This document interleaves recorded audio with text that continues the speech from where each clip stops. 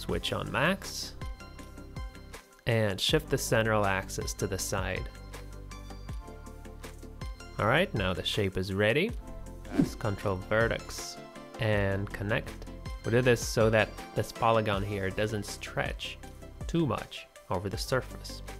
Reference image, there's this fine little detail here, and above it is a bulb.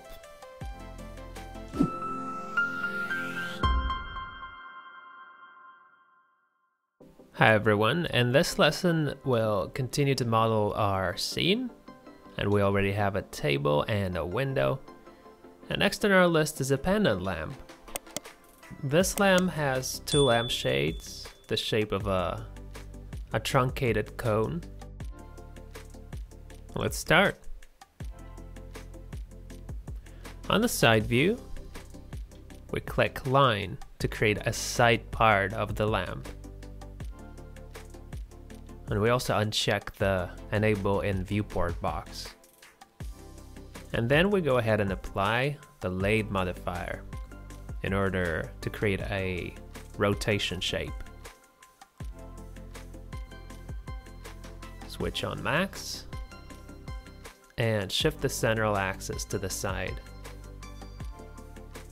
Alright, now the shape is ready. Then let's go ahead and head over to camera perspective view and apply the lathe modifier. Align the shape so that it overlaps with the lampshade. To adjust the bottom diameter, we head over to line and then enable modifier stack. And next we switch to point selection and align the shape along the Y. We then lift it up a little bit, and now the bottom diameter of the shape matches that in the photo. And we'll do the same to the top diameter. I'm gonna go ahead and press F3 to enable default shading. And one lampshade is ready. In the editing mode, we'll make a copy. See? It doesn't match the photo. And we shift it until the axis. The axis of the bottom diameter when it aligns with the axis of the reference image. And then we simply slightly shift it to the side. And let's see what we've got. On top view, these lampshades are positioned diagonally. We figured that out from the camera view. It's possible that the lampshades can be slightly misaligned. That's fine. So next, we need to model this fastening element. There's a vertical tube and a tube that links the two lampshades. On side view, we click line, and keeping shift pressed, draw a line with straight angles.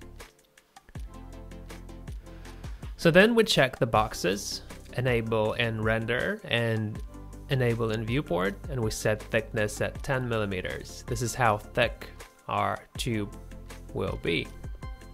And now we've created the tube in a random spot. So now we're gonna move it closer to the lampshades. And seeing that the lampshades are slightly misaligned, we shift this point here.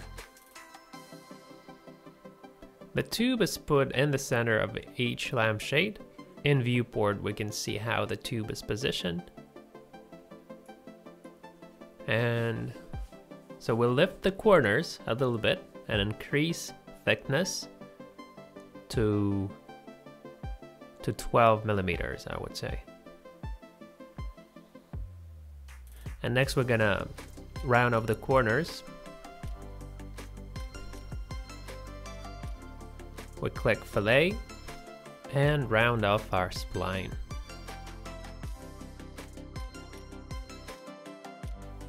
There we go. Now our tube is ready. So now let's go ahead and click create line and add a vertical line. This vertical element right here. Pretty much like so. a kind of a line.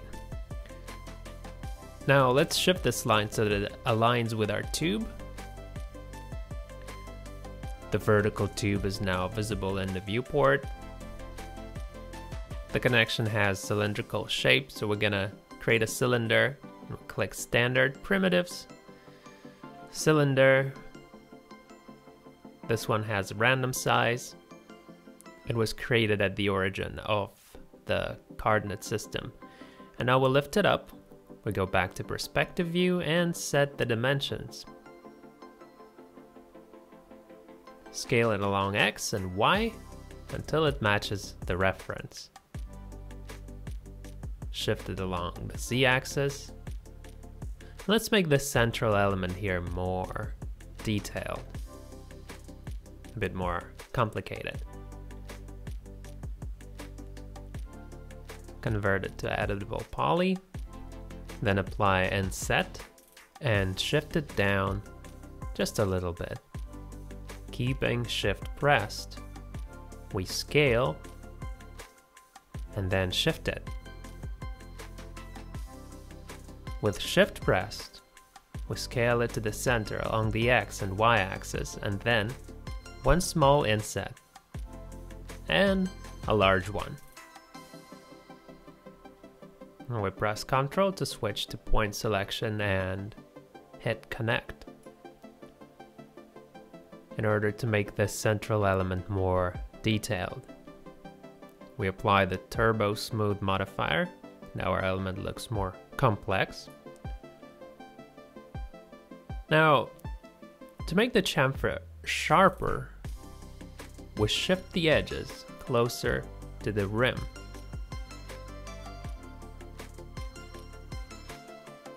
And next we select this side, set the inset at 1 millimeter plus 1 more, and then we press Ctrl Vertex and connect. We do this so that this polygon here doesn't stretch too much over the surface. So this is our lamp model. Now we're gonna create details for the bulbs. Now let's look at the reference image.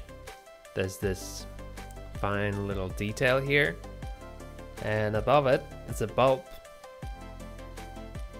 So we copy this cylinder and place it here. Rotate it by 180 degrees so that its flat part slopes down. Like that. And we'll lift it up and center it on top view. Next we scale it until it has the right dimensions, like in perspective view. We'll make the lampshade transparent. Align the cylinder like this. And then we scale it along the Z because it's more narrow. Alright, now we're gonna copy this detail to the second lampshade. And keeping Shift pressed, we shift it and click Copy. Alright, done.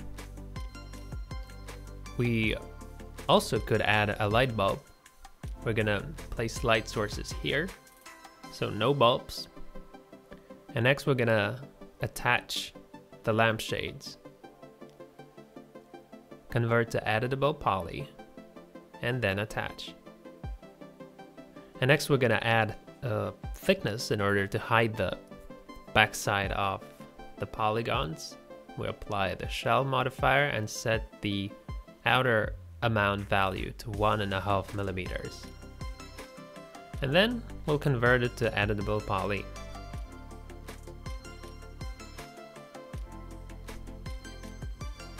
Okay, and now we're gonna fix the edges. Select horizontal edges and click Connect. 1, 2, 3, 4. Then we stretch them apart. And now we shift this edge to the rim. Finally, we apply the Turbo Smooth modifier. And that's pretty much it. However, I can see that the edge in the photo is a bit thicker, so it's rounded outwards. This rounding is easy to reproduce. We'll click connect and add another horizontal edge. And so this time, instead of 4, we enter 1. Shift it down. But if the edges are pushed outside, we can enable edge mode and shift the edges down. Now we go to side view and select this group of points. We disable edge constraints and do this.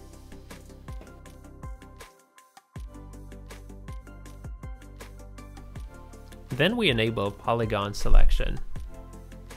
Shrink the selection and scale this part along the axis. And this is how we get ourselves this yellow triangle. This is the element that we've got in perspective view. We apply turbo smooth, and now it looks more like in the reference image. Now we're gonna just copy this shape so that we don't have to create it all over again. Okay.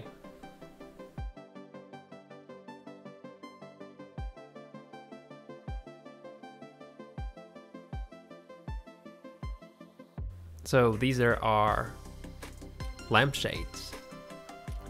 We apply turbo smooth to remove this blackness. Here we switch to viewport, clipping, and move up the slider a little bit. Alright, our lamp is ready. Now we stretch this tube all the way to the ceiling. We also need to add a canopy where the lamp attaches to the ceiling. We copy this detail and reduce its dimensions. Since all the objects have the same material, we're gonna attach them.